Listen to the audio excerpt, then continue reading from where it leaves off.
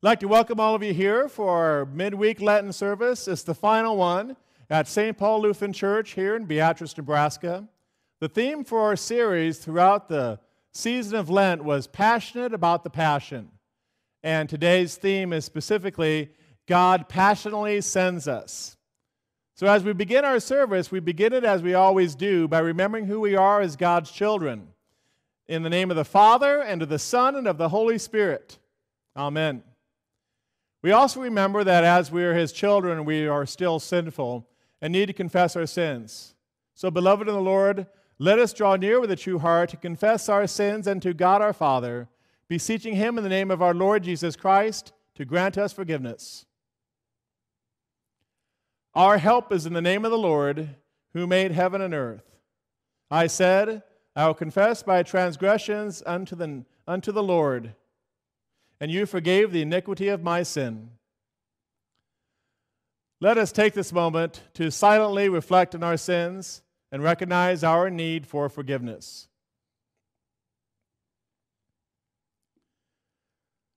Almighty God, merciful Father, I, a poor, miserable sinner, confess unto you all my sins and iniquities, with which I have ever offended you, and justly deserve your temporal and eternal punishment. For I am heartily sorry for them, and sincerely repent of them. And I pray you of your boundless mercy, and for the sake of the holy, innocent, bitter sufferings and death of your beloved Son, Jesus Christ, to be gracious and merciful to me, a poor sinful being. Upon this, your confession, I, by virtue of my office as a called and ordained servant of the Word, announce the grace of God unto all of you. And in the stead and by the command of my Lord Jesus Christ, I therefore forgive you all of your sins in the name of the Father, and of the Son, and of the Holy Spirit. Amen. Let us pray. Almighty and everlasting God, you despise nothing you have made, and forgive the sins of all who are penitent. Create in us a new and contrite hearts, that lamenting our sins and acknowledging our wretchedness, we may receive from you full pardon and forgiveness, through Jesus Christ, your Son, our Lord, who lives and reigns with you in the Holy Spirit, one God, now and forever. Amen. The first reading is from the book of Acts, chapter 1. In the first book, O Theophilus, I have dealt with all that Jesus began to do and teach until the day he was taken up, after he had given command through the Holy Spirit to the apostles whom he had chosen. To them he presented himself alive after his suffering from many proofs, appearing to them during 40 days, and speaking about the kingdom of God. And while staying with them, he ordered them not to depart from Jerusalem, but to wait for the promise of the Father, which he said, You heard from me, for John baptized with water, but you will be baptized with the Holy Spirit not many days from now. So when they had come together, he asked them, Lord, will you now at this time restore the kingdom to Israel? And he said to them, It is not for you to know times or seasons that the Father has fixed by his own authority, but you will receive power when the Holy Spirit has come upon you, and you will be my witnesses in Jerusalem and in all Judea and Samaria and to the ends of the earth. And when he had said these things, as they were looking up, he was lifted up, and a cloud took him out of their sight. And while they were gazing into heaven as he went, behold, two men stood by them in white robes and said, Men of Galilee, why do you stand looking into heaven? This Jesus who is taken up from you into heaven will come in the same way as you saw him go into heaven. This is the word of the Lord. Thanks be to God. And the gospel lesson, according to St. Matthew, the 28th chapter. Now the 11 disciples went to Galilee, to the mountain to which Jesus had directed them. And when they saw him, they worshipped him, but some doubted. And Jesus came and said to them, All authority in heaven and on earth has been given to me. Go therefore and make disciples of all nations, baptizing them in the name of the Father, and of the Son, and of the Holy Spirit, and teaching them to observe all that I have commanded you. And behold, I am with you always to the end of the age. This is the gospel of the Lord. Praise to you, O Christ. Let's take this opportunity to confess our faith. in the words of the Apostles' Creed. I believe in God the Father Almighty, maker of heaven and earth, and in Jesus Christ, his only Son, our Lord, who was conceived by the Holy Spirit, born of the Virgin Mary, suffered under Pontius Pilate, was crucified, died, and was buried. He descended into hell. The third day he rose again from the dead. He ascended into heaven and sits at the right hand of God the Father Almighty. From thence he will come to judge the living and the dead. I believe in the Holy Spirit, the holy Christian church, the communion of saints, the forgiveness of sins, the resurrection of the body, and the life everlasting. Amen. Grace, mercy, and peace be unto all of you from God our Father and from our Lord and Savior Jesus Christ. Amen. God passionately sends us. Throughout the whole series, I talked about the word passion. And the word passion, two definitions in the dictionary. The passion being the death of Jesus Christ on the cross so that our sins could be forgiven. And another definition is the emotional aspect of having this intense feeling of love or devotion. Now, as we think about that, let's look at this reading, especially the one that was from the book of Acts. And just to let you know, we hear that book is called Acts. That's actually the short name for it. It's Acts of the Apostles. And we'll get into that a little bit later. But actually, the Acts of the Apostles is part 2 of books that were written by Luke. The first one was the Gospel of Luke. And at the end of that, you see Jesus ascended to heaven. And then you have the first part of the book of Acts, which is Jesus ascending into heaven. And it gives a couple different accounts of that. The gospel lesson, which gives the Great Commission, which you may have heard before, it's go and make disciples of all nations, baptizing them in the name of the Father and of the Son and of the Holy Spirit, and teaching them everything I have commanded you, and lo, I am with you always to the very end of the age. It doesn't specifically say that that was done when Jesus ascended into heaven, but it sure seems to fit. That the command that Jesus gave us before he returns to heaven is to go and make disciples, to tell people about what he has done. In Acts, if you were to look at that reading closely, first of all, it says that as they brought him out, as he brought the disciples out, he says some still doubted. And they asked him a question, are you now going to restore the kingdom of Israel? Which means the disciples still didn't completely get it. Now, we're going to talk about that a little bit later. But Jesus just keeps on rolling right along. He says, I'm going to send you the gift of the Holy Spirit. He says, you're going to receive that gift, and that was going to be that gift that was given on the day of Pentecost, as they have the power, as they have the passion, as it were, to go out and tell people about Jesus. Now, in Acts, he says this as a statement of fact. He says, you will be my witnesses in Jerusalem, Judea, Samaria, and the ends of the earth. He does not say, if you don't mind, would you please be my witnesses in Jerusalem, Judea, Samaria, and the ends of the earth? No, he says it as a matter of fact. To these disciples, you will be my witnesses in Jerusalem, Judea, Samaria, and the ends of the earth. Do you know the difference between a disciple versus an apostle? A lot of times they are used interchangeably, and incorrectly so as it is. It's referring to mostly the same people. Of course, not all the 12 disciples became apostles. You might have heard what happened to Judas and the assignment that was then given to Matthias. But the disciples and apostles are actually two different roles. The role of a disciple is one that we should all have, which is to be a student, to learn from Jesus as he continues to desire to teach us. He teaches us through his word. He teaches us through the opportunities we have to grow in our faith with our actions, with our studies, with prayer, with the gift of the Holy Spirit. And so, as a disciple, we continue to grow. But an apostle would actually be similar to what would be considered as an ambassador, which, as it is, the Bible says we're also ambassadors of Christ, showing his work to a world that needs to hear. So, an apostle is one who is sent.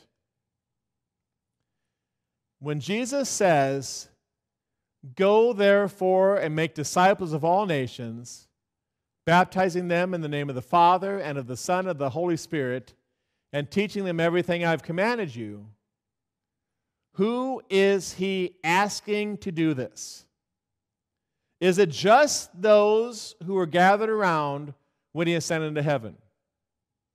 Which could have and probably was more than just simply the 11 that remained of the disciples.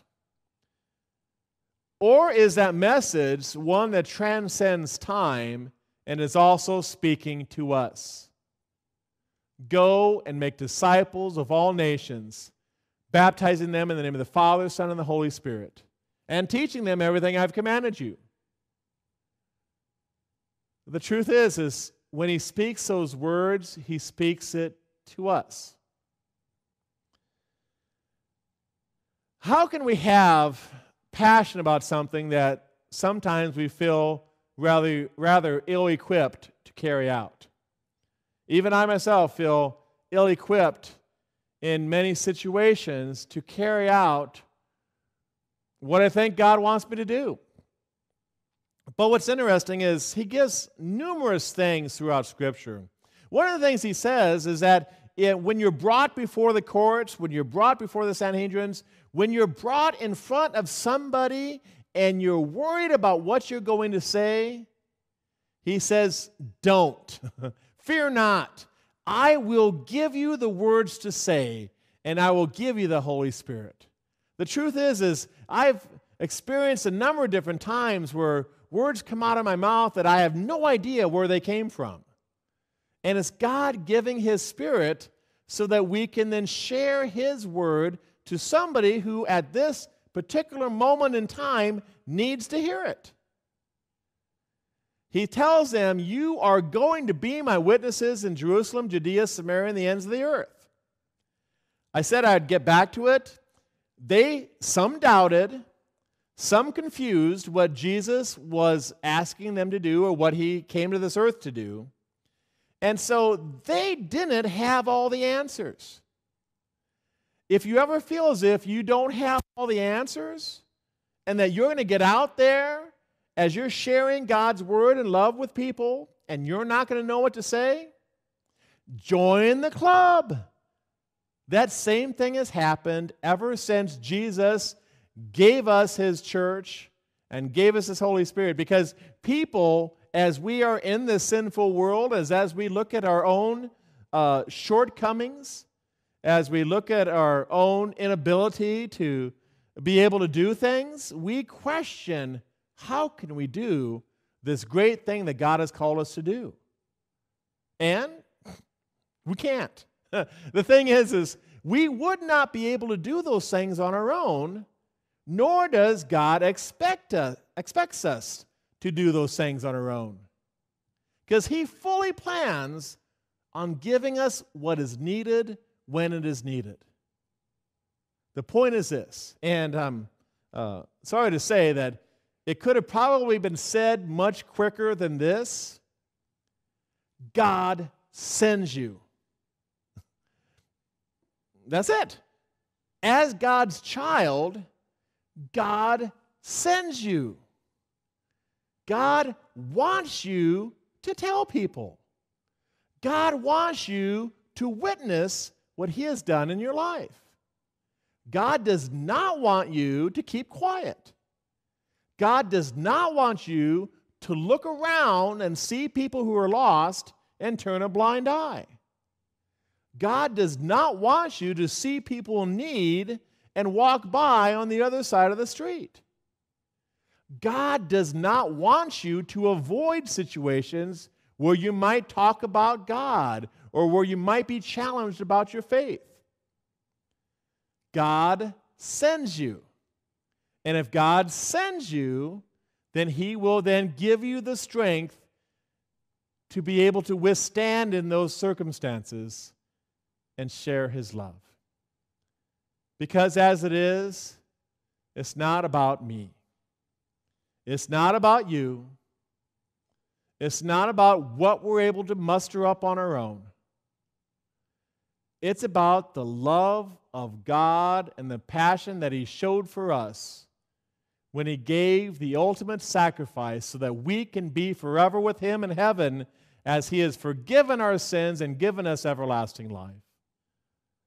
As the Lenten series go, it moves us closer to the celebration of Jesus giving His life on Good Friday and destroying the power of death on Easter. The message that rings true, whether it be in a week and a half and 2 weeks, or whether it be every single day of our life when we remember that we've been rescued from death. I'll tell you something else, and this is timely for this service. People are wondering what's going to happen with Easter. Are we going to be able to celebrate it together? Are we going to be able to do the things that traditionally we've done on Easter? I don't know. I don't know what it's going to look like. I'm not sure what's going to be done, but I know this. Easter is not about one day we set aside each year, but it's about every day of our life that we remember that we were once dead and now are alive in Christ, that He has given us victory that cannot be taken away. Another thing that's interesting to know is this. Do you realize that in the early church, they didn't celebrate a day of Easter?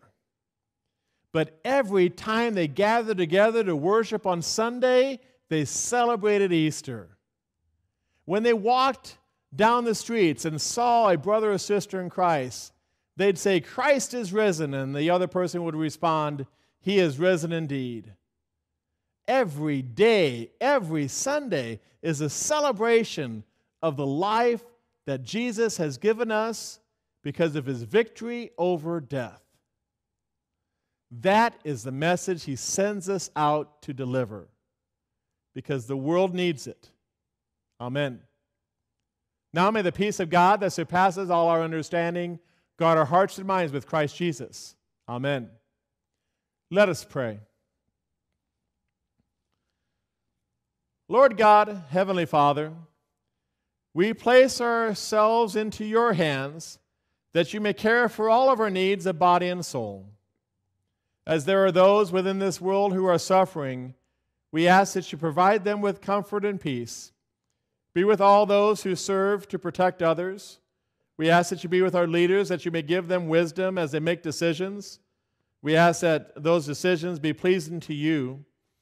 Lord God, we ask that You protect those who are on the front lines of caring for those who are hurting. We ask that You be with doctors and medical staff, that You may protect them, that You may give them the skills necessary to treat those who are hurt. Lord God, our trust is in You and You alone, knowing that there is nothing that is outside of Your power and strength, that nothing in heaven, on earth above, or on earth below will be able to separate us from Your love, which is in Christ Jesus our Lord, who has taught us to pray, "Our Father, who art in heaven, hallowed be Thy name. Thy kingdom come, Thy will be done, on earth as it is in heaven. Give us this day our daily bread, and forgive us our trespasses, as we forgive those who trespass against us. And lead us not into temptation, but deliver us from evil. For Thine is the kingdom, and the power, and the glory, forever and ever. Amen. The Lord bless you and keep you. The Lord make his face to shine upon you and be gracious to you. The Lord look upon you with favor and give you his peace. Amen. Thank you for joining us. We ask that this Lenten season be one that gives you peace. We ask that you trust the Lord with all your heart and go in peace to love and serve the Lord. Thanks be to God.